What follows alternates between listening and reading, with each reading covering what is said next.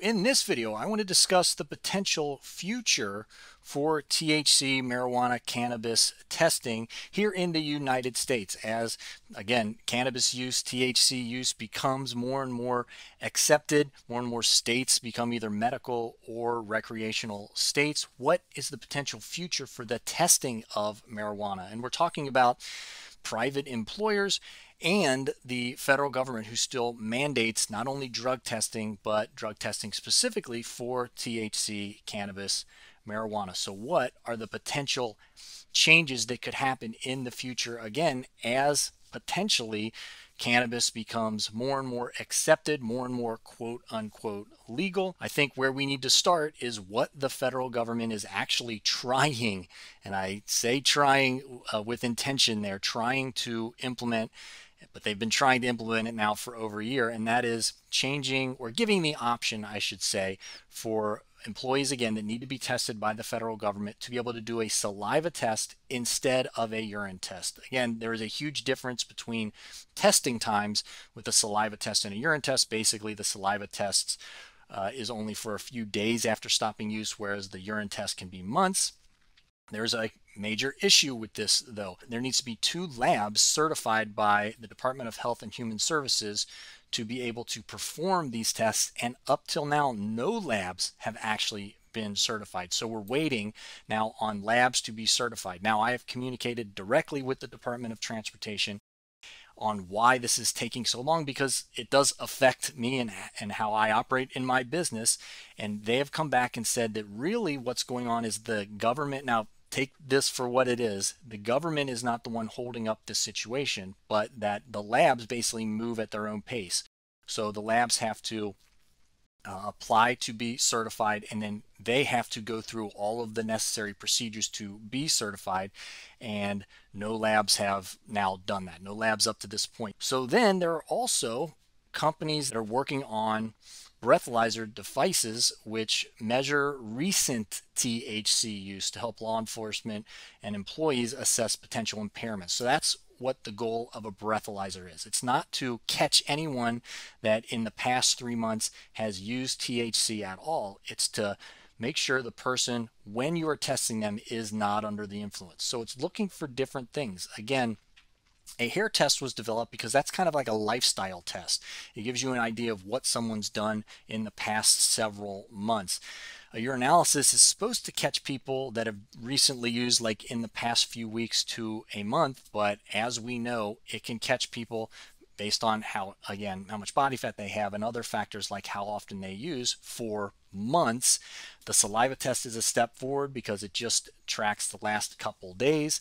But this would actually test if the person is under the influence at that given time, just like a breathalyzer test would for alcohol. I mean, that's kind of the point here, is that we're trying to get parity with alcohol. Since 1950, police have measured ethanol in the breath as an indicator for alcohol impairment, and there's a standard for that. It is kind of set in stone. But with cannabis, it's more complicated. Unlike ethanol, which is exhaled in copious amounts in a gaseous vapor, the main psychoactive ingredient in cannabis, THC, is exhaled in very trace amounts via tiny aerosol particles.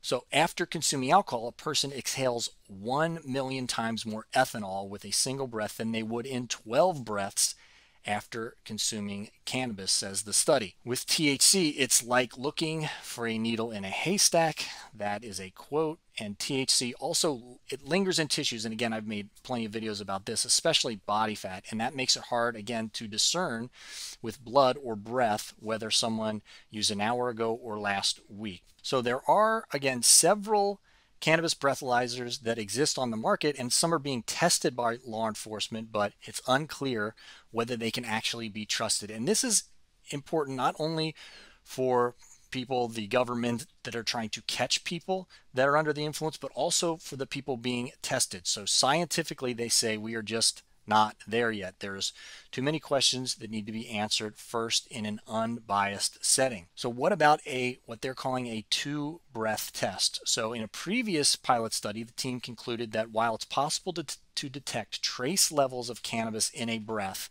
A single breath measurement cannot reliably indicate whether cannabis was used or whether that person was actually impaired at the time that they were tested. And that, again, could leave the door open for someone to be wrongfully accused of driving under the influence. So it's just not that reliable. It could err on the side of making somebody look like they're impaired when they're actually not. And again, that's a huge problem in the matter of social justice. But what if you took multiple breath samples? So we'll talk about the multiple breath samples here in just a second, but obviously we want this not to be an issue. We want people to not be falsely accused. That happens with DUIs as well. The breathalyzer, while that is a kind of a factual and hard data there, with the field sobriety tests, again, I'll just switch over to this YouTube video.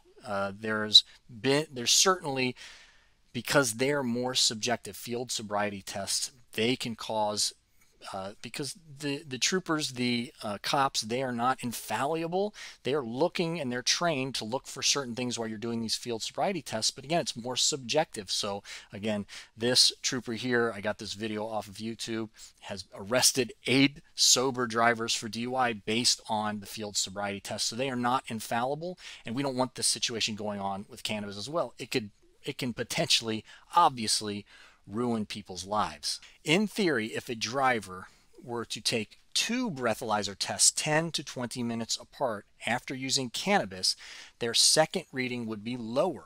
So they take one after using cannabis, it's higher, and then the second one is lower. If they hadn't used recently, the 2 numbers would be the same. So again, this is something they are testing out, but again, there's no consensus yet on this and the ability to actually use this for purposes of potentially a DUI or a hiring situation or really anything else official. So in my opinion, the most likely outcome in the very near future is these 2 labs will get certified again by the federal government and be able to perform on safety sensitive employees, federal employees that need to be tested, the saliva test as an option. And I think if that happens and the federal government accepts saliva testing, you'll see more private employers probably switching from a urinalysis, again, because of how busted and archaic a urinalysis is for drug testing, how easy it is to beat, etc. I've done plenty of videos on this channel about that. You'll see more private employers switching to saliva testing. Now, does that necessarily catch people that are under the influence? It does not, but it is a step forward. Will we ever get to a point where we can use a breathalyzer to detect or to tell if someone is actually under the influence at the time they are being tested? I think it's good that we get the science correct on breathalyzers first, not only for the employer's sake, not only for the government's sake, but also for the people being tested as well. We don't want people being tested and unfairly discriminated against.